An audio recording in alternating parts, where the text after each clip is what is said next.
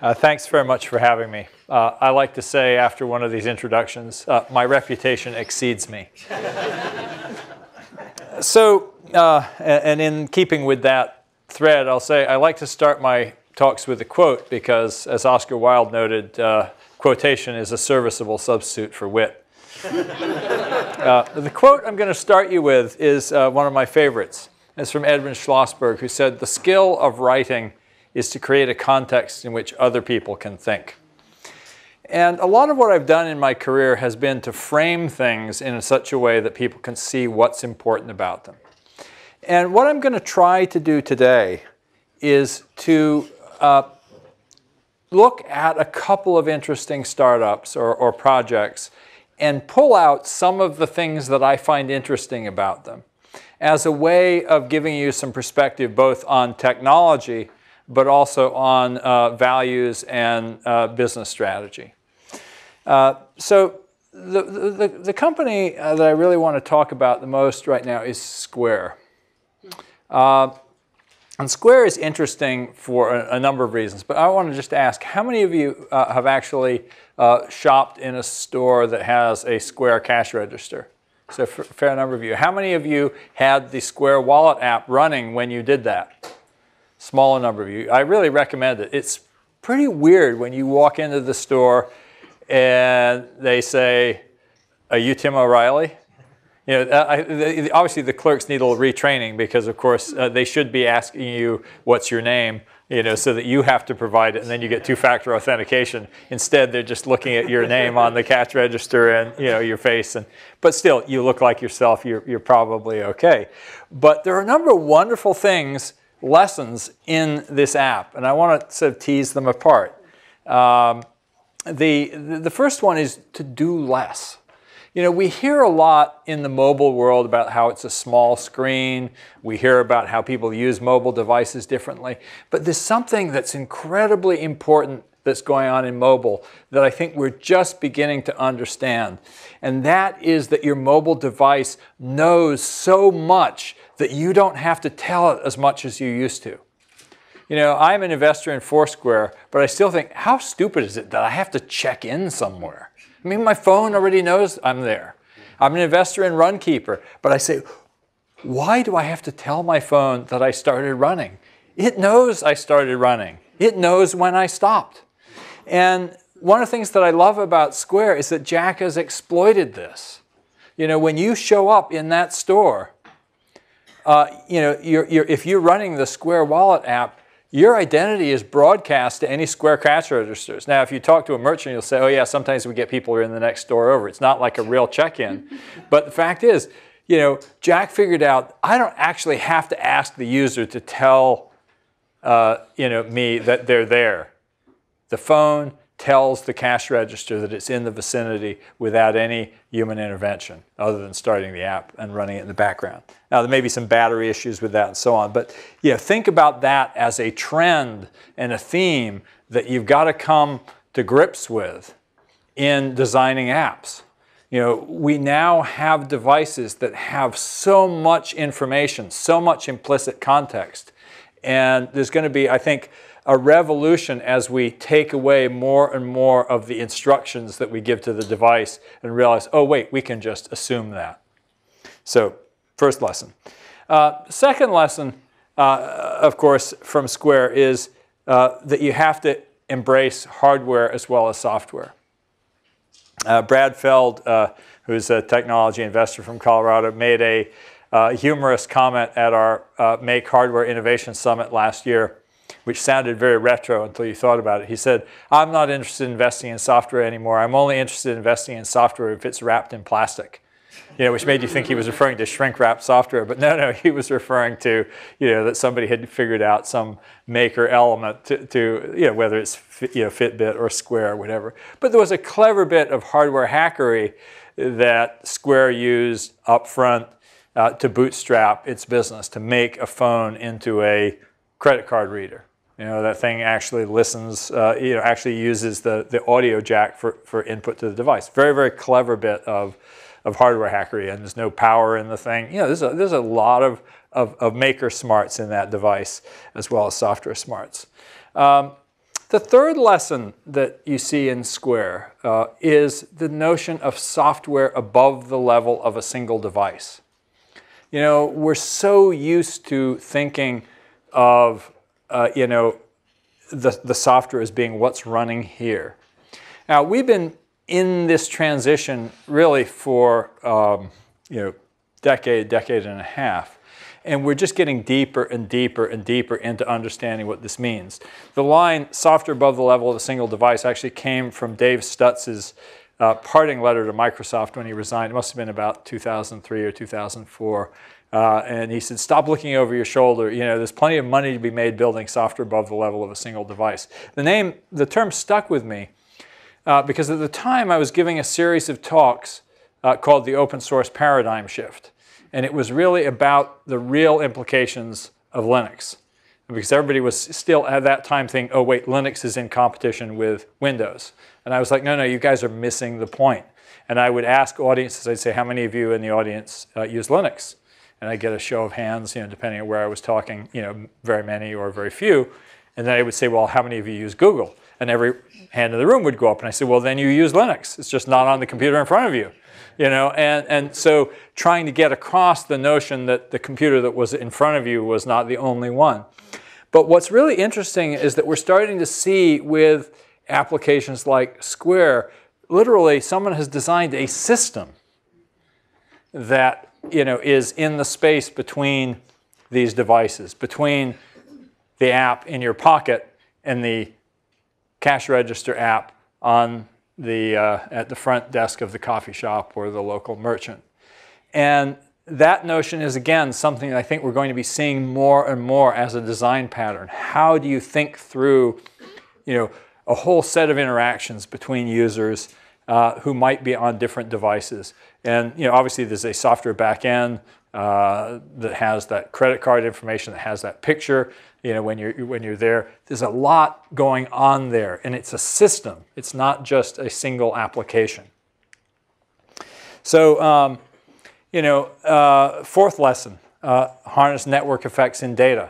You know, this was the heart of, you know, my thinking that came out of that open source activism was when I realized that, you know, it was actually something Clay Christensen called the law of conservation of attractive profits. I realized that open source software and open protocols of the internet were going to make software as it was less valuable, and something else would become valuable when that became commoditized. And I came to the conclusion it was data.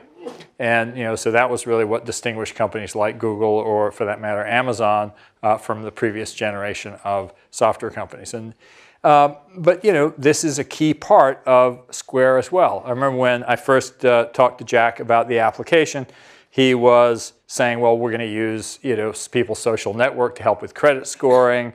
And obviously they're retaining data in the form of people's credit card information, their pictures, all these kinds of things that are required. And that application really is going to get better and stronger the more people are part of the network. So network effects in data is a critical piece, again, of what makes Square a really interesting and paradigmatic app. You know, the fifth lesson that I take from Square is to rethink workflows and the experience that someone has. You know, again, you know, so many apps, you know, that experience is this. You know, that's not a very interesting experience.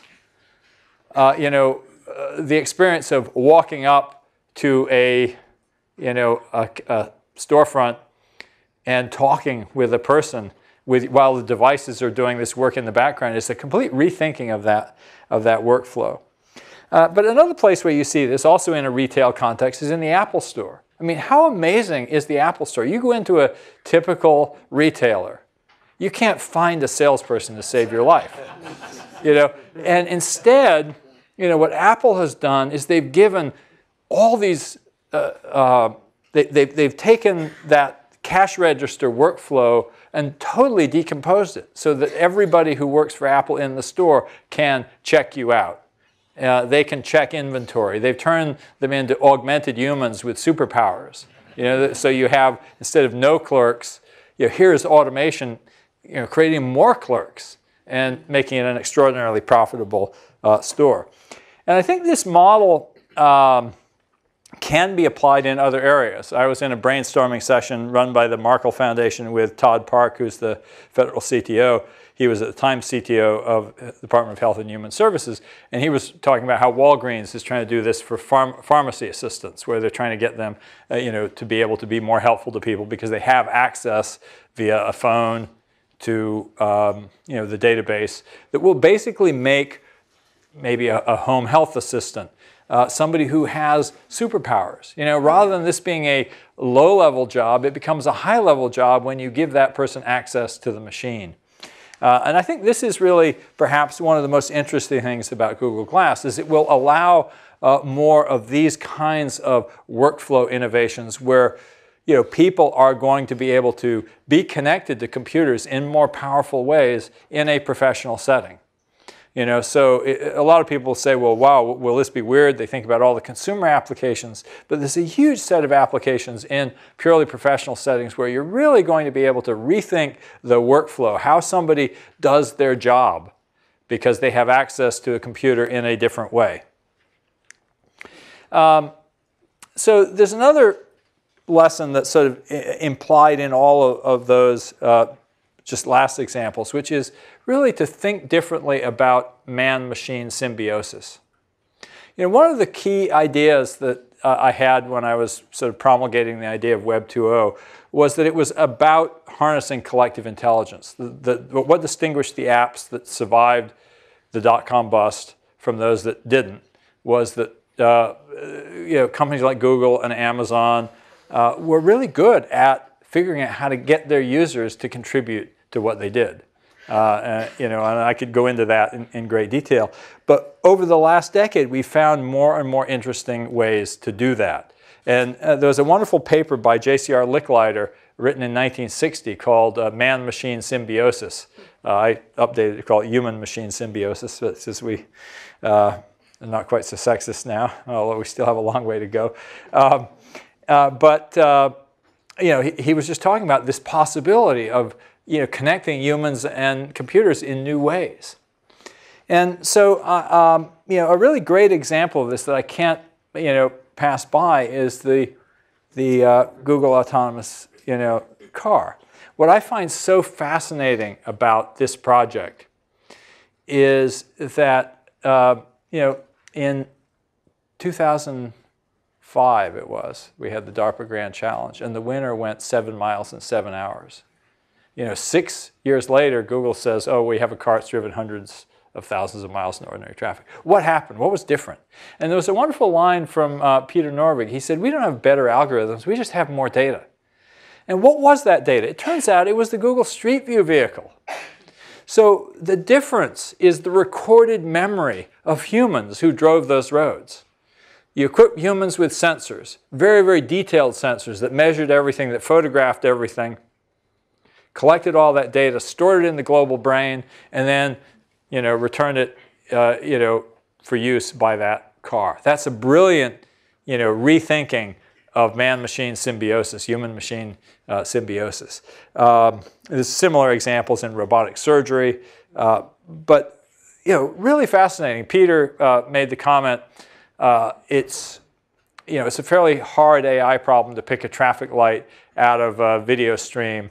It's a trivial AI problem to figure out if it's red or green if you already know that it's there. And that's really one of the key insights that went into that vehicle. And again, so that's something you ought to think about. So, but back on this notion of, since we're on the subject of cars, another application that puts a bunch of these principles into work, software above the level of a single device, is Uber and rethinking workflows. Think about that wonderful experience. You've got a phone, it knows where you are. The driver's got a phone, it knows where he is or she is. And then Uber has this memory, this brain, which is identifying that, routing, telling everybody how to get together. That's a system. It's software above the level of a single device. It's providing a whole lot of context without you having to do a whole lot. When you first checking it.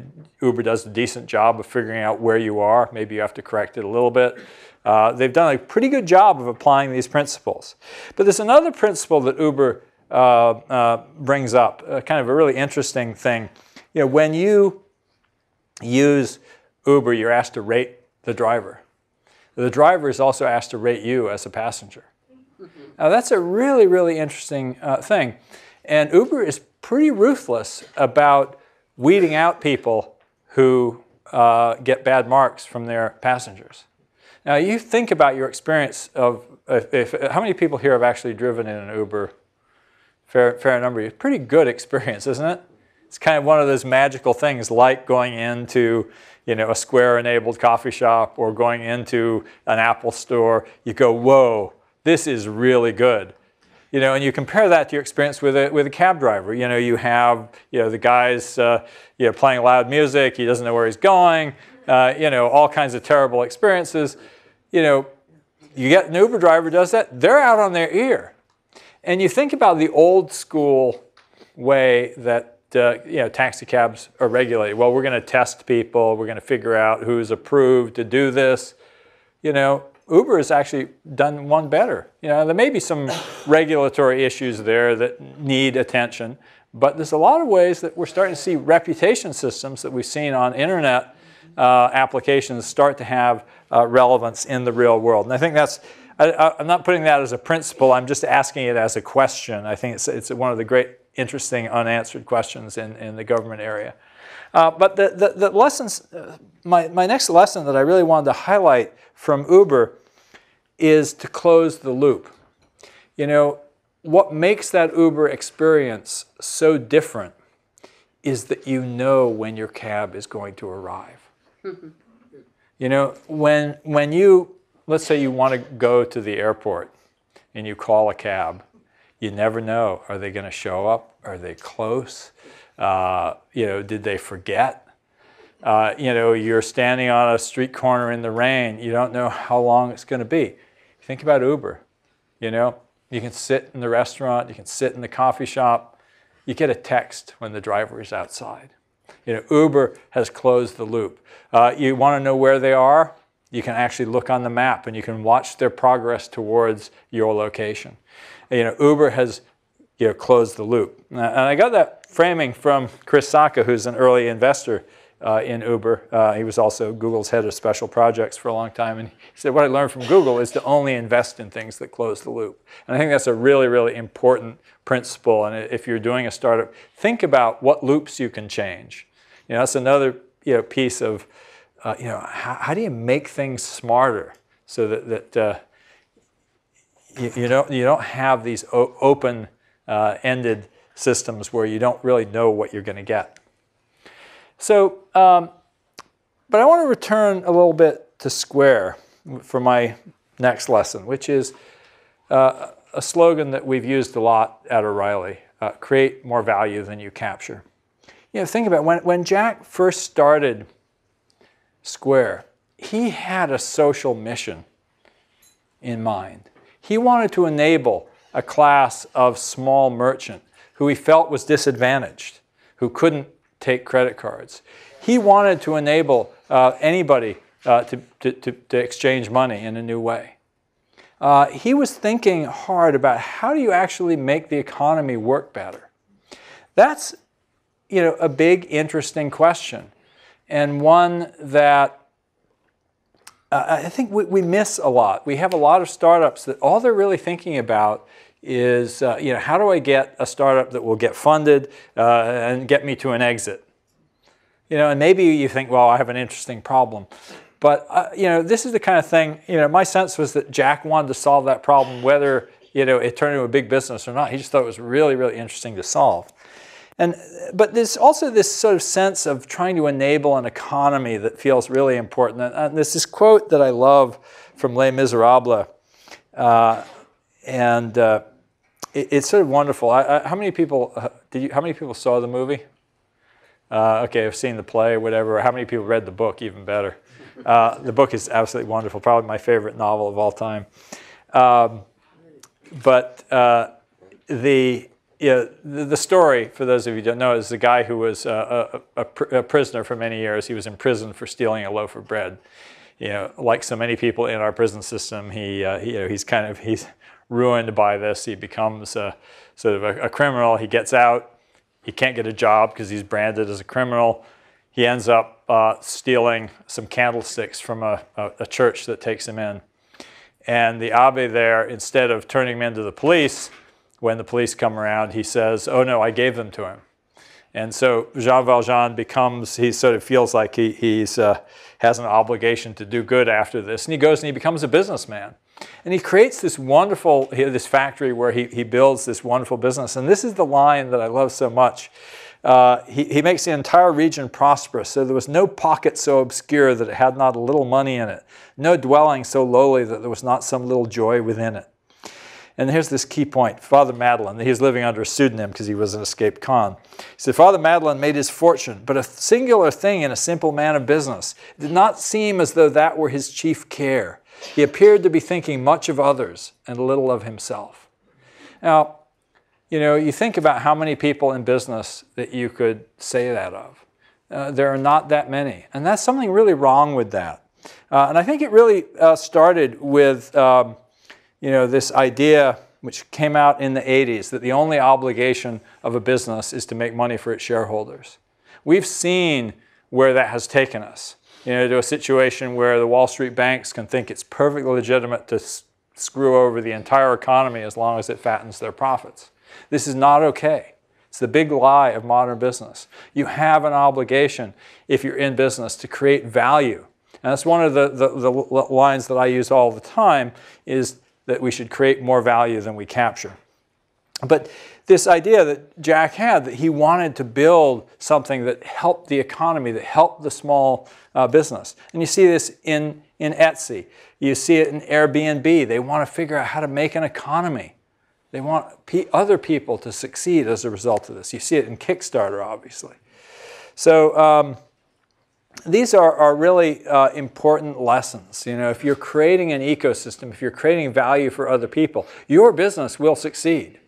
I didn't coin that line. We made a motto for O'Reilly. It was actually a guy named Brian Irwin, who was at the time my VP of marketing. We had a management retreat. This is back 10, 12 years ago, and we were just talking about sort of key principles at O'Reilly. And I mentioned that some number of internet billionaires who said, "Oh yeah, it all started with an O'Reilly book," and I laughed and I said, "Yeah, I got $30 for it," and he said, "Yeah, that's one of our guiding principles: create more value than you capture." And I've loved it ever since because it's such a great idea. If you can make other people successful, if you can do what Father Madeleine did in Les Miserables, you can make the world a better place. You're really, doing a good thing. So that kind of another way of saying the same thing would be this other principle that I have, which is simply to work on stuff that matters. And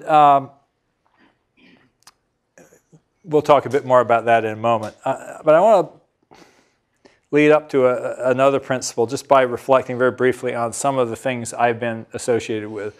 Open source movement, Web 2.0, the maker movement, open data, open government. These are all, in a lot of ways, things that matter. But they're also big ideas that told a story. And that was what I wanted to come to as this, as a 10th principle for you, which is idealism is not only good for your business, not only good for the world, it's the best marketing. When we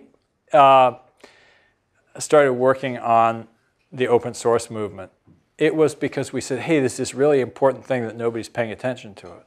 But we sold a lot of books because we told a big story that mattered to all those communities, that we made them proud of who they were, that we made the world know who they were. And it was great marketing for us. It was great because we were helping others and we helped our own business. Web 2.0, a lot of people don't realize this, but the reason why we started that marketing campaign was because after the dot-com bust, a lot of our customers were out of work. And we actually had our strategic goal in 2003 to reignite enthusiasm in the computer business. We went out there and we told a big story that was designed to help other people. And it helped us build our business as well. Clearly I've been doing that in areas like open government. I'm looking at healthcare. I'm really interested in that. But there's another element of that idealism that I want to share. And I want to start with a talk I gave in 2008 called Why I Love Hackers. And it was at our Emerging Technologies Conference. And in that talk, I read a poem. And you can't really see in the background. It's a painting by Delacroix in the background of Jacob wrestling with the angel. It's a biblical story. And the poem by Rilke is about how the wrestlers of the Old Testament would go wrestle with the angel, and they knew they couldn't win. But they got stronger by wrestling with the angel. And this wonderful line from Rilke, he said, what we fight with is so small, and when we win, it makes us small. What we want is to be defeated decisively by successively greater beings. And I love that. And so I told this, and it was funny because the reaction from the audience, people love to be challenged with idealism. They love to be challenged to do stuff that matters. And so in the last, ever since I gave that talk, I've really just been focusing on that. Just like, I don't care what you do something that matters to you more than money. Now, that's a great way to succeed, but even if you don't succeed, the world will be in a better place. And that's what you should think of as an entrepreneur. And you should think about working on things that are hard. Remember that what we fight with is so small, and when we win, it makes us small. Find hard problems. I was thinking of a great example of this. My son-in-law had started a company called Makani Power, which does high-altitude wind energy.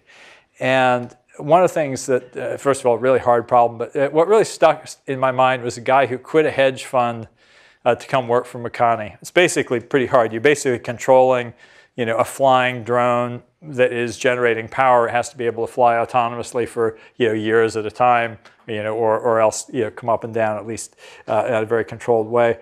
But the guy said, I quit working in the hedge fund to come work here because the math is harder. And that spirit of somebody who says, I want to come work on a hard problem. I don't want to work on stuff that's easy. That's one that I find really exciting.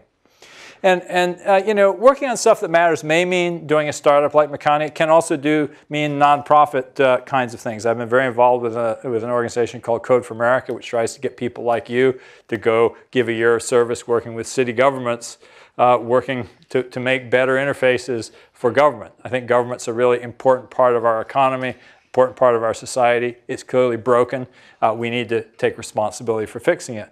Code for America is doing a lot of that.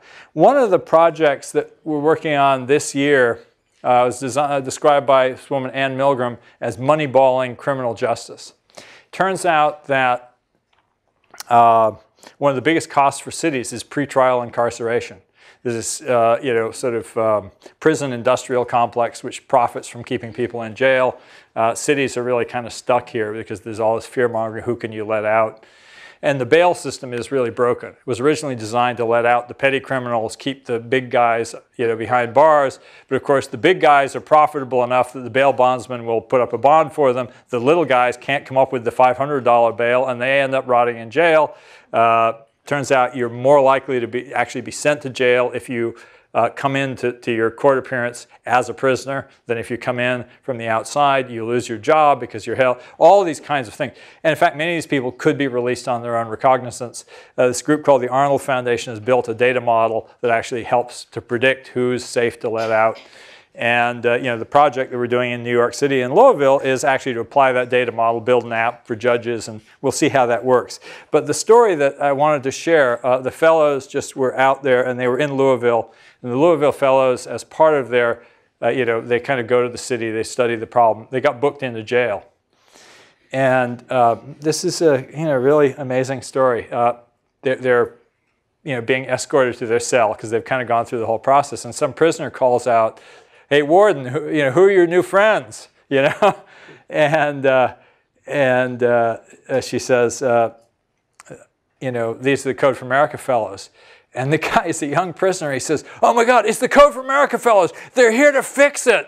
They're here to fix this. And it's like, boy, what a burden. You know, it's like, oh, they're kind of like, oh, crap, are we going to be able to do that? But the fact that, you know, and he started telling them all the things that had gone wrong during his, you know, that's so powerful when you can have that impact. You know, there's so many problems where you have an impact on people's lives. So anyway, if any of you are interested, go to codeforamerica.org and look for the Fellows application. There's also something called the White House Presidential Innovation Fellows, which is trying to do the same kind of thing at the federal level, where they're looking for talented people to come work on problems of government. So they're also in their application cycle right now.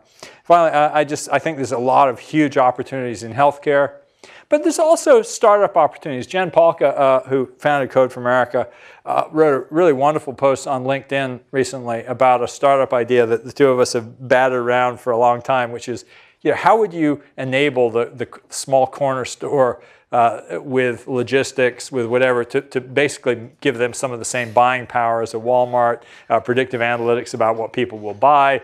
There's all kinds of interesting things you could do to reinvigorate and reinvent the corner store. Kind of social business, but also big business opportunity.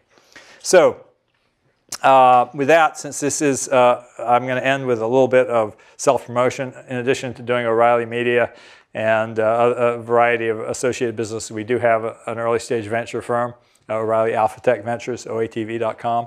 And if any of you are interested in doing or are doing startups that apply the kinds of things I'm talking about here, and particularly do things that are going to make a big difference in this world, I want to hear from you. So I'm Tim@O'Reilly.com or @TimO'Reilly on Twitter. So with that, I'm going to open it up for questions. Thank you.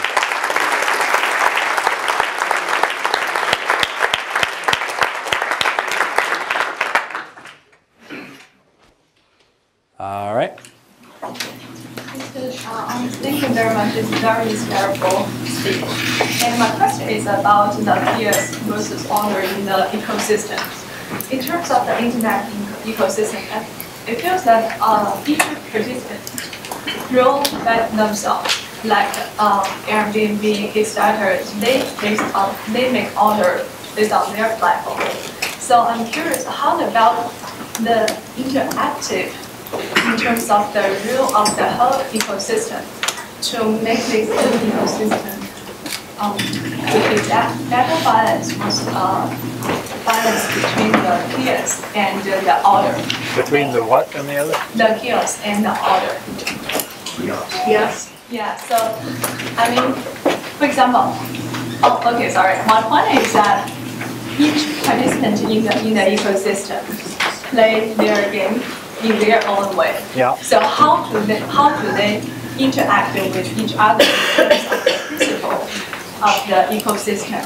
And is there any party should fully dedicate to build the principles for the whole ecosystem? Well, I guess what I would say, let me start by repeating the question to the extent I understand it. There's a balance when you are building an ecosystem between, you know, the central party that is controlling that ecosystem and then the various other players. How do you design the ecosystem as a whole? And the question, I would just say it's an ongoing process. You think about, for example, the web ecosystem, and all the problems we have with web spam, with SEO spam. You know, Google has to work constantly to make sure that they are thinking, okay, how do we improve results? But they can make decisions that say, we're going to favor a certain kind of project over another. We're going to pay attention to certain kinds of signal. We're going to try to give a priority to whatever we think are the best results for users, not the best results for advertisers, for example. And you see this in something like Airbnb, where they have ideas about how they want to support the experience of their providers. You think about it with Etsy, where they're favoring small sellers. They're trying not to encourage big players to join the ecosystem. You see it clearly with Kickstarter, where they're funding certain kinds of projects and not others. managing an ecosystem, I think, is really, really important, because companies that don't get that right, I think, lose their edge. eBay was a great example. They started favoring the big sellers, did really well for them for a while, but it took away a lot of the vitality of that ecosystem, and of course created opportunity for somebody like Etsy, but also and Amazon for that matter. Okay, how about down here? So my question is really like around open source business models, and I feel like Red Hat and Stanford have proven they're relatively viable. But really, like it's a question because my co-founder thinks that like open sourcing our platform is completely insane. But I think that it could make a lot of sense if it were licensed right. And I think my example to him was like, you guys give away your books DRM free, but you still happen to make money on them. And so if there's anything you could speak to like about that. All right, so the question is about open source business models and how you make money when you're giving away your product for free. Let me point out a couple of things here. First, I do think that the biggest open source success stories were not people like Red Hat. They were people who actually built and sold services that used open source. And obviously, there's a bunch of obvious players: Google, Amazon, Facebook, Twitter. They're all open source companies that took open source, they used it to deliver a service. But there's an even more direct example: the entire web hosting business.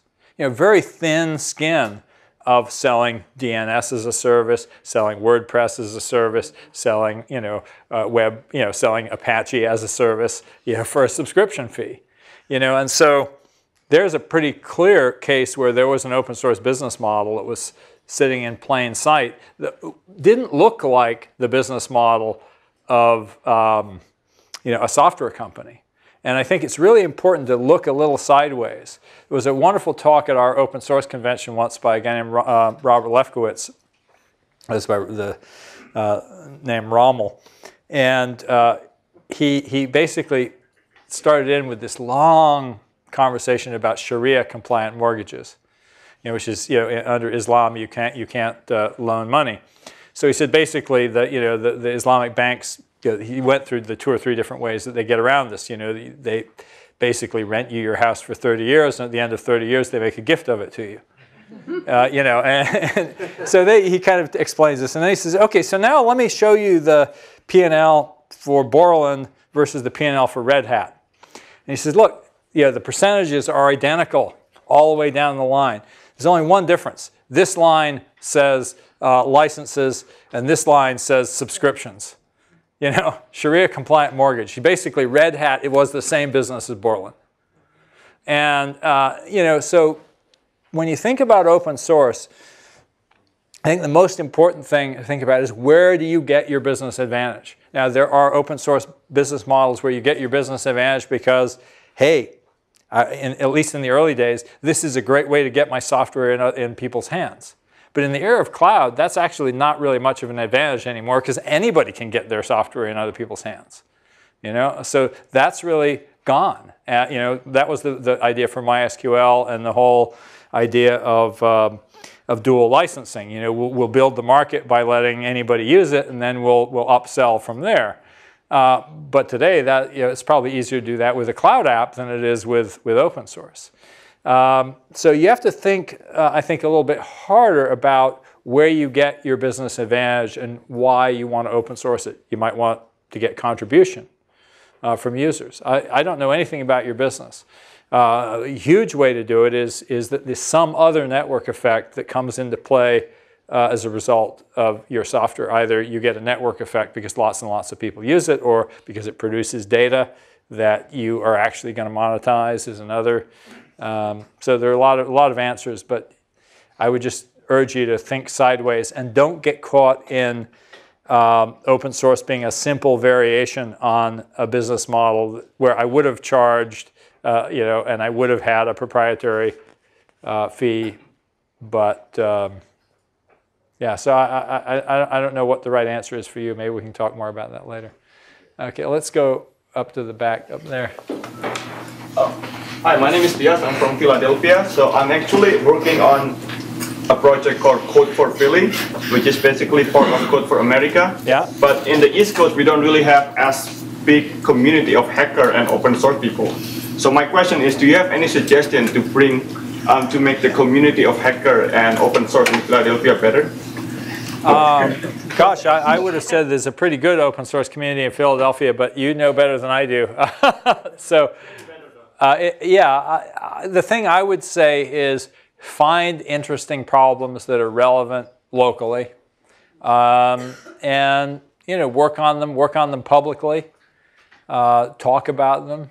This wonderful line that Dave Weiner once said about blogging and its significance for business, which is it's about narrating your work in public. So narrate your work in public. Make sure that you tell the story of what you're doing, why you're doing it, and keep telling that story until you get other people to come with you. Now, keep in mind that sometimes it takes a long time.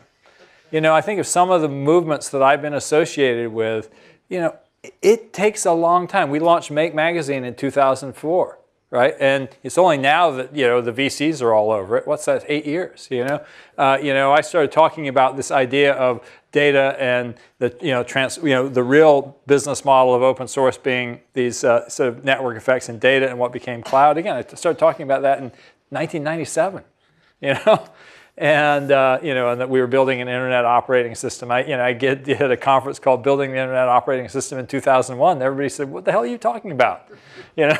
So just keep at it. Over here. Great. So speaking of stories, can you tell us your story? I mean, you've had a really long and illustrious career doing all these amazing things. Where were you when you were in age of most of those students in this room, and how did you get from there to here? The short version. All right. How I became Tim O'Reilly. So my initial, I got out of college and I didn't want to have a job. Simple as that. I had this notion that I wanted to, have interesting work, but I didn't want to be, constrained. I wanted to build kind of lifestyle business, and in some ways I joked that O'Reilly was just a lifestyle business that got out of control. My initial business plan was interesting work for interesting people. And it was no more than that. And what we did originally was a tech writing consulting company, but I started getting asked to write manuals for the same kinds of products, and so I started retaining the rights. These were things like, oh wow, you want a Fortran manual? We've already got one. We'll sell it to you. And then that turned into the publishing company because we realized that we were originally selling directly to companies. We'd license, effectively we're a documentation company. We say, okay, you can pay us $25,000 and have it in 6 weeks instead of $50,000 and have it in 6 months. But then we realized that people were more excited to actually buy individual copies. And the big turning point in our business was Sun Microsystems had turned us down on a $25,000 license fee for our X Window system, XLib programming books. And then a year later, they bought $1 million worth of printed copies of the same books. And we went, oh, okay, wait. But again, when we really thought about that, it actually made sense, because when we sold them a source license, they had to go manufacture tens of thousands of copies of these things. And this is in the day when you'd print out, companies would print out their manuals on a dot matrix printer and put it in a binder. And it cost them the same amount of money as buying the individual copies from us. So it was actually not as crazy as it looked.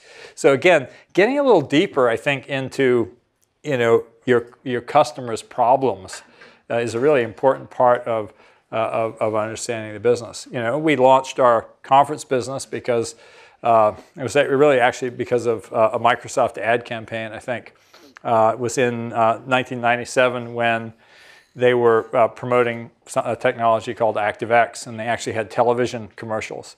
And Andrew Schulman, who was an author who was working for me at the time, had done a lot of books about Microsoft technologies, said that in this particular ad campaign, all of the sort of activate the internet things that they were demonstrating in the ad were done with Perl. except for this one little animated taxi cab, which was the ActiveX control. And I was sort of pissed off about that, and I decided, and this came at the same time as the book buyer at Borders had told me that Programming Perl had been one of the top 100 books in any category at Borders the preceding year. So I went, whoa, and nobody's talking about Perl, so I'm going to do that. And I launched my Perl conference really just to promote Perl. I go, it's not getting any respect. And it turned into a really good business. So then we launched the open source convention, and then went from there to realize that organizing conferences was a great way to help promote the technologies and ideas we cared about. Somewhere along the line we realized, wow, we could invest in some of these things, so we launched our venture firm. So we just kind of, there was probably a big turning point for me was around 2000. I think I read the book Built to Last by Collins and Champy. And I remember we talked about great companies having big, hairy, audacious goals. And I sat there and I thought, what ties everything that I do together? And what I wrote down was changing the world by spreading the knowledge of innovators. And that helped us realize that we weren't just a publishing company, that we really were about finding interesting people, finding interesting ideas, and amplifying them. And it drives everything from our, the businesses that we're in to the marketing that we do. And we're always looking for those ideas and those transformations. By the way, a book that I would recommend, it's an ebook that I read recently that is really helpful in this regard, it's by Michael Schrage. Called Who Do You Want Your Customers to Become? It's really worth thinking about. He makes the point that really great companies have an idea about transforming the lives of their customers. Here are the examples he gives. For example, Henry Ford didn't just invent the assembly line, he invented the driver. He invented the weekend so people would have time to go drive cars. There are all these ways that he thought about changing, people. And you think about how, the iPhone isn't just a piece of technology. The smartphone has changed who we are. Google changed who we are. Google didn't just create a search engine. They created, a population of people who take for granted that they can find anything they need to know. And that's a really, really powerful idea. And so we've been sitting there at O'Reilly trying to think about this and saying, who are we trying to change? What are we trying to change them into? Because that's another piece of this sort of thinking about big ideas. When I say changing the world by spreading the knowledge of innovators, that people have these important ideas, and I want the world to go in important, new, better directions. And so I look for interesting problems, and I basically try to do mostly I do a lot of lazy web stuff to get other people to do all the hard work to make the changes that I'd like to see happen. There's actually a wonderful point it was at our emerging technology conference, and Quinn Norton wrote a piece. I forget what it was in. Whether it was in Forbes. It was in some fairly reputable magazine. She said, "I finally understand Tim O'Reilly. If he wanted a jet car, he would give a talk about how wonderful jet cars are and how we really need them." And it was very true, because there's so many things that I want to see happen. That's why I threw in that Bodega 2.0 slide of Jen's. We're kind of like, we want this to happen. Let's hope we can inspire some entrepreneur to do it. Okay, over here. My name is Zach, and my question is, where do you think the marriage between digital media and online advertising will be going in the next 10 years? In digital media, where will the marriage between digital media and online advertising? Okay, the marriage between digital media and online advertising. Well, I guess I would say it's not so much a marriage as it is sort of an ongoing affair. But back in 1994, I gave a series of talks, and I wrote it down eventually, a paper called Publishing Models for Internet Commerce. And I think we've had this long dalliance with advertising as the primary business model for online. And I think we're really starting to realize it's not the only one. Back then I said, I thought that the publishing industry had actually a great deal to teach the internet. That it had lots and lots of business models, crazy business models. I mean, you know, there's actually a kind of business that harnesses school children to go around and, you know, sell magazine subscriptions. That was Publishers Clearinghouse. Remember those guys? I don't know if they still exist or not. You know, this sort of crazy stuff that we're going to discover. So I think we're going to get way beyond advertising. We're already seeing it. Subscription is, you know, really big, and that was one of the reasons, you know, when we launched Safari Books Online in 2000, it was like subscription is going to become a really important, you know, business model. We should place a bet on it. You know, pay-per-view. I mean, that's really what downloadable ebooks are, or apps. And so I think we're starting to see, we now have, you know, 3 or 4 great business models for internet content and digital media. You know, pay-per-view, subscription, and advertising. Guess what? They were all there in the print publishing business as well, and I think we're going to see others as well. Okay, let's go in here. So, what's your opinion of the current trend about open source hardware picks, or so-called makers revolution? And can this kind of works be classified as what you're talking about, the works which change the workflow of the human-computer interaction? And for these directions, how can we find the unique value or unique competitiveness of our services or products? Yeah. So let me talk. You know, the question is really, what do I think about the maker movement and you know, the opportunities there? And I guess I would say a couple of things. And the first is that the maker movement has a lot hidden inside of it. And the first thing you have to look at is the arc of new technologies. Every new technology starts with a maker movement. You know, I mean, the Homebrew Computer Club, you know, the early World Wide Web, everybody was rolling their own, right? And it turns into a big business. You know, and so it's really important to understand the maker movement, first of all, as a stage of the industry.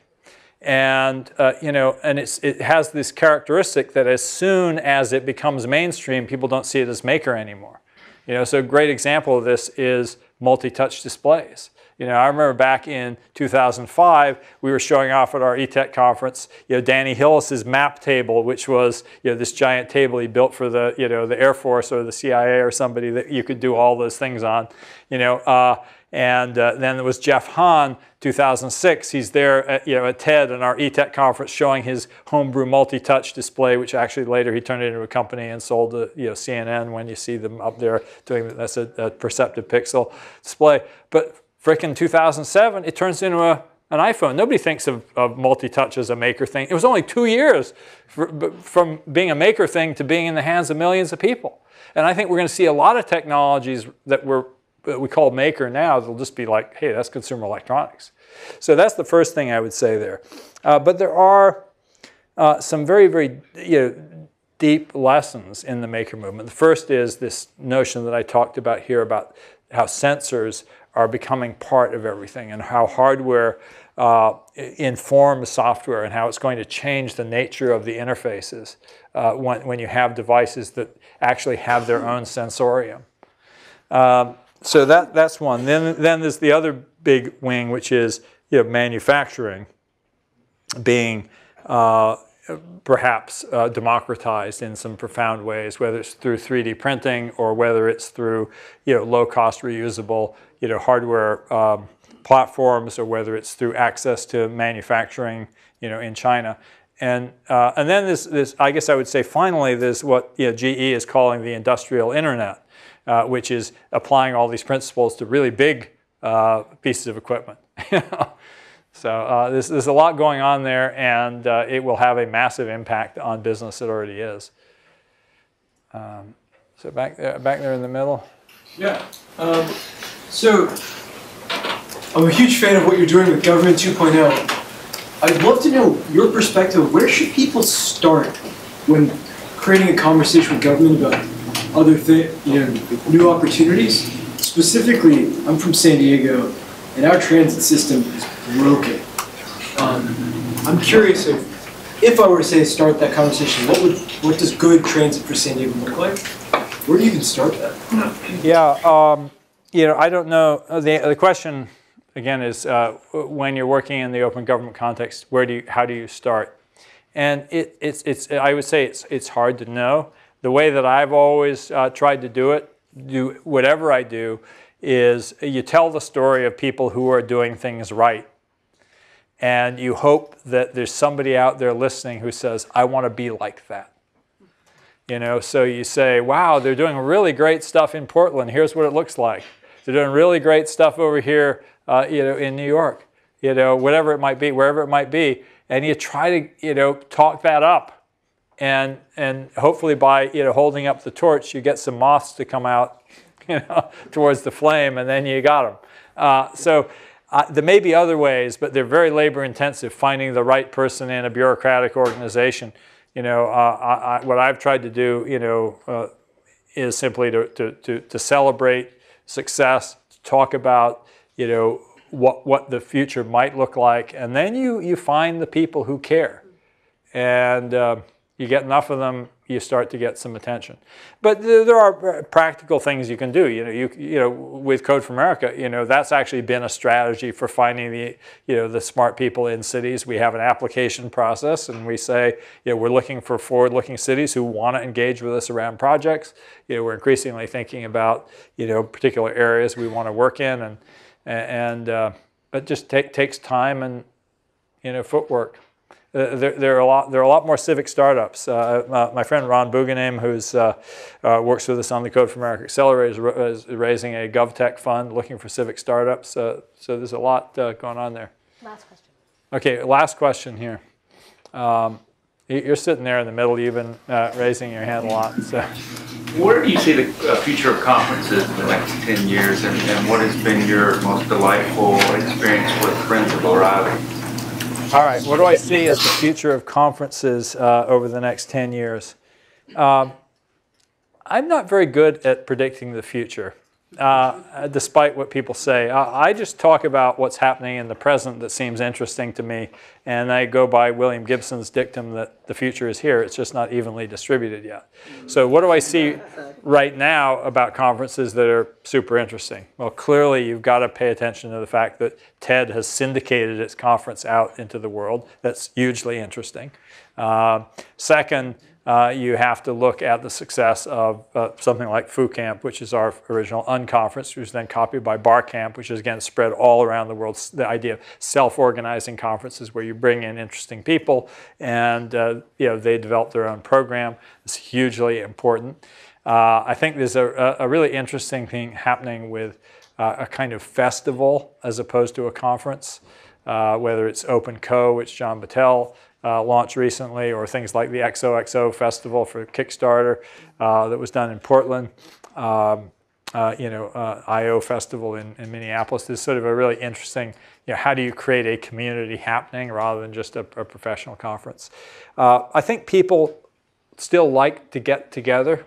I don't think conferences are going away. I do think that they have to become much less sort of talking heads on stage and much more interactive. And certainly the last part of the question, my own sort of experience with FooCamp, you know, probably the best, I can't think of what would be the best moment, but I will certainly think of, you know, when you bring people together and they walk away and they do something as a result of the introduction you made, that's a pretty good feeling. Probably the most important thing I would say about my work is the greatest satisfaction I have is giving ideas to people and then seeing them do something with them. So, Wonderful. thank you. Join me in thanking Tim O'Reilly.